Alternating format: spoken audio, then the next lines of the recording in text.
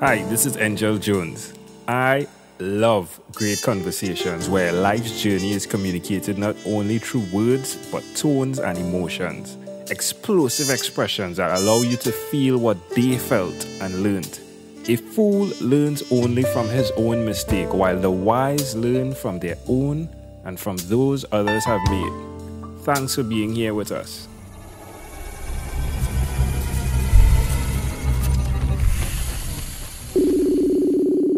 Good morning, Dan Simon. How are you going on this wonderful, beautiful morning? I'm doing great, Angel. Great to speak with you. Hey, it's my pleasure. I saw your picture, my friend, and I think, I keep saying to the best that I've seen, hey, I think you have the best thus far. And one guy had a fish, right? A really, like a huge fish in his hand. But he does a fishing podcast, but I think you've won it right now. You're sitting with what looks like a tiger right next to you. That was a real tiger, and that was rather scary. That was in Thailand, in Chiang Mai. Wow. This is amazing. I'm sure people are going to be clicking when they see, like, okay, let's listen to this conversation. People do get interested in that. It was an amazing experience. Yeah, I love your face, though. Your facial. What is that in your hand, though? With the tiger picture? Yes. I don't know. Did I have something in my hand? I have no idea. It seems as though you have something in your hand that looks like a rope or something that you're playing with. I don't have the picture in front of me, but it was part of the tiger's tail.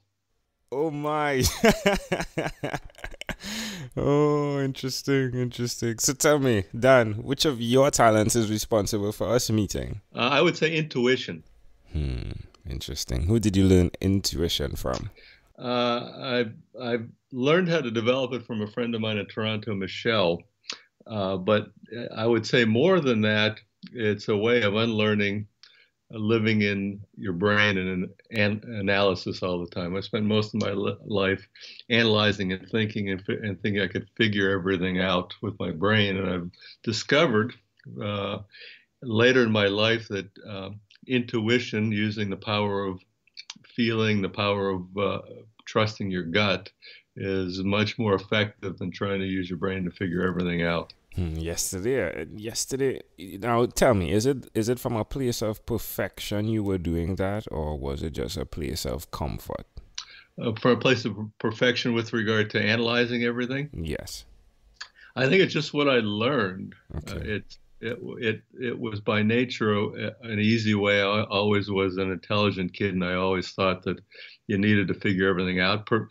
Being perfect may be a part of it, but I think that the intuition part really requires trust and not trying to be perfect and just allowing the universe to bring you things that you can't necessarily create just on your own. So it's really a different way of approaching things, and it's one that appeals to me, but it's not something that was natural or that I learned growing up at all.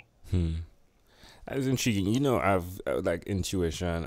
So far in these conversations, I think mostly women would have spoken about operating in instinctively. Oh, let me say they would have operated instinctively on intuition or in intuition, either or. But hearing you saying that definitely speaks largely, especially last night. I had a conversation with one guy and he spoke about the perfection model where he always wanted to make things perfect. And I think there's a connection to the intuitive individual as well. Pretty interesting. That is pretty intriguing. So, I mean, how did you decide that enough was enough? Well, I decided enough was enough on the last day of 2010 when I was in New Zealand, and I ended up jumping off the Karoo River bungee jump, the Karoo River Bridge. Had no plan to do that, but without getting into detail now, I took the leap. I jumped off the bridge, did something that I was terrified to do, and after I did that, I just became exhilarated, and over time discovered that if I could face that fear and jump off that bridge, I could stop kicking the can down the road and a lot of other things that I had been doing in my life, and I began to change pretty much everything in my life and reinvent myself. But it took a very terrifying experience to realize that the life I'd been living was really not for me. It was for somebody else, for what I'd learned from other people about who I should be and where I should go and what I should do and what I should acquire. And that one experience that happened completely by accident that I knew I had to do, that really changed everything in terms of how I looked at my life. And that was almost Wow. 6 years ago. Did you need to continue doing those type things ever so often to remind yourself? That's an interesting question. I haven't done anything that scary since then, but I do have a firm belief that every time we face a fear, and every day we have something we're afraid of. Somebody asked me a question the other day about facing something, and it just was a phone call that I didn't want to make, and I made it. But every time we face something that we're a little bit uncomfortable about, I think we get bigger and we get stronger and we grow. So the answer is you don't have to do those kinds of daredevil things, but I think it really helps you to face challenges and do things that are very uncomfortable if you want to grow and get to a different spot in life. Love that. Love that. What is one thing you've done consistently over the past 3 years? I would say it's being an explorer. I am constantly seeking. I'm an intuitive hunter and an intuitive creator, and I'm constantly seeking new experiences, both with people and with places. I've traveled to almost 60 countries across the world, and in the last 3 years, I've probably been to 20 or 30. And that's always been a theme for me of not just getting stuck in the same place, but finding new people, new experiences, connecting. And again, in today's technology, it's so easy to connect to people all across the world. I really expanded my my reach in terms of who I can touch and meet, and I just enjoy the experience of meeting a new person, and really, that's really part of what I do. But hearing people's stories, everybody's got a story, and each story is unique, and that's what I've done is explore other people's stories, both professionally and just personally, to see what kind of experiences people are going through. And it has always been amazing to me what kind of challenging experiences and what's affected people as they've gone through their life, that if you'd look at them from an outward basis, you'd never know unless you really take time and explore. You'd really never know the kind of things people have gone through. So that's always been very interesting to me to find that out and to understand other people and where they come from. How does it make you feel? Really good, really empathetic to understand where somebody else is coming from. And really, I guess I do it because it helps me to understand myself better.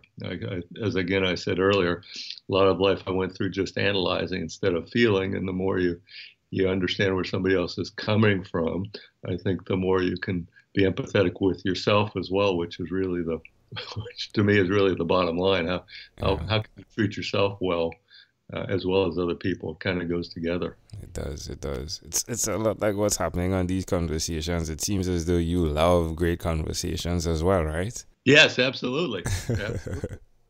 Why would you suggest someone do what you've done? I wouldn't say specifically jumping off the bridge, but just pushing on fears and doing that one thing that you fear. Well, and I agree. I wouldn't suggest that anybody should or needs to do things the way I've done them in my life. I've always done things a bit unconventionally. When people look at it, many people are curious, or why would you do that? I've actually been on a walkabout for the last 4 years, and I've been living in a lot of different places, and it's I've been stable for about a year, but I just enjoy continuing to move and to explore. So, I would say that instead of copying what I do, I would say figure out what is most important for you and pursue that, whatever that might be, but it looks different for everybody, right? I agree. Let's switch gears for a bit now, Dan. Let me invite you into my time machine that is surrounded with beautiful, warm Caribbean water. What is your earliest childhood memory? I had a little trouble coming up with that, but I remember in when I was 4 years old. I was in a nursery school play, and I got kicked out of the play, or I lost the role, either because my singing wasn't good or I couldn't remember lines. I don't recall. I don't remember exactly what, but I remember that was for my mother especially was an upsetting experience. So that's the first thing that came to mind for me. That is intriguing. That isn't. Why do you think this memory is so clear? And there was probably a lot of energy and emotion attached to it in terms of other people's approval, and what my mother thought might have been embarrassing if I didn't get the role. And it's such a small thing, but it really wasn't a small thing to her. And that what's interesting is things will carry through from these influences from important people in your life, that if it's important to them, you're going to get that energy, even though it might not have been a big deal to you. Just the specific thing might not have been a big deal. It turns into a big deal, and it can have an effect on you for a long time. Love it. It's intriguing, that thought picture that was created in my mind. I saw, if I can interpret it, I saw, hey, had you been that person that you are now, where you've actually become stronger in your intuition, you would have probably said those lines like just made up something, right? Oh, I'm sure it would have been different, but those experiences we have, there's always a reason for them, and the things that look like bad experiences really make you stronger, and they give you an opportunity to learn things that you need to learn. I totally agree. And have you been learning? And I'll tell you, that it's a decision. You actually have the choice to not learn or to learn. And then after you've learned, then you have the choice to act or not act. And I'm glad that you've chosen to act. Thank you. You're welcome. If we fast forward to when you were 12, what was your favorite song? That was when I was 12 was an unbelievable year for songs. It was 1967, and it was hard to pick, but The Happening by the Supremes. All right.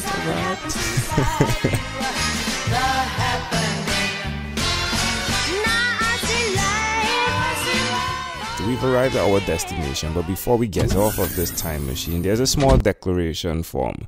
Yes or no. Dan, have you chosen someone to pass on your skills to? Not formally, no. Are you married? I am not. I'm divorced after 27 years, so not currently. Do you have children? I have two boys, 28 and 25. Wow. Do you believe in God? I do. Do you have an inner circle of friends? I would actually say I have an outer circle of very eclectic friends, and they're kind of in different pods. But versus just an inner circle, I'd say no. It's really it's a group of friends that in some cases have no connection, sometimes do, but all over the world. So I wouldn't call them necessarily an inner circle, no. Outer circle, like that. Do you watch TV for more than 3 hours a day? No, with the exception of sporting events, either golf or the Pittsburgh Steelers. If I have that, yes, but otherwise it'd be an hour or so, hour and a half of news, possibly. Okay. And what about screen time? Do you spend much time on the computer or phone? Phone, no. Computer, a lot, especially with the work I'm creating, the program I'm creating. So, yeah, a fair amount every day on the computer. Okay. And I mean, just before you leave, like what you're creating with your events, right? Which is that is what it is. It's a typo, not a tragedy. Reframe your story for power, passion, and joy. Explain that to me, please. Well, I basically, for quite a while, have worked with women to help them to own their greatness and really to realize where their authentic power lies. So I'm just in the process of finishing up the infrastructure for a live event called It's a Typo, Not a Tragedy, Reframe Your Story for Power, Passion, and Joy. And the idea is to help women to to take a look at the old decisions, because we all have made old decisions and have old beliefs that we inherited from the past. Tony Robbins says this, that we've made decisions early on in life that lots of times we're under a lot of stress and maybe unconsciously, but those decisions affect the way our relationships and the way our life works out.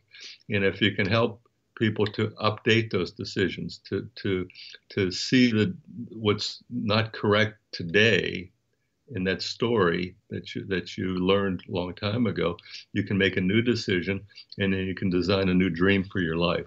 So that's what I'm working on, both online in terms of individual and group coaching programs, but in terms of a live event that I'll hold different places all around the world is my dream, to have that, where I can have the support of a group of women where they can support each other and help them to reframe their stories, because it may be fairly easy to figure out which parts of the story are incorrect or not working for you, because we all have parts of our life that are not working. But having the support to move forward, to make that change in your life that allows you to actually live a different life instead of continuing to live in the past, can be quite challenging. So I really enjoy helping, again, mostly women, in terms of having this different support level of experience to reframe their stories. It's really a key to where I'm going through the rest of my life, Angel. I love it. Love it. Hope to see you in Trinidad soon, man. Dan Simon, thank you for being on 12-Minute Convos with Angel Jones. Thank you very much for having me. I enjoyed it. Amazing audience. Before you leave, there's one person I'd like to introduce you to, Amanda Jones. She is my wife, and her passion is to educate, encourage, and empower. Hi, I'm Amanda Jones, and I'm a registered nurse. Do you or someone you know have diabetes? According to the International Diabetes Federation, in 2015 worldwide, 415 million people were living with diabetes. Just as that figure is overwhelming, so too can the effects of diabetes be. So, to help simplify diabetes for both adult and child, I've used rhymes in my books, The ABCs of Diabetes for Children and Poems for Patients, A Focus on Diabetes. At its simplest, rhymes help us to remember. If you, a child or friend, want an easy, reader-friendly way to know about diabetes, then get a copy of these books. For more details, you can go to poemsbyaj.com. That's poemsbyaj.com.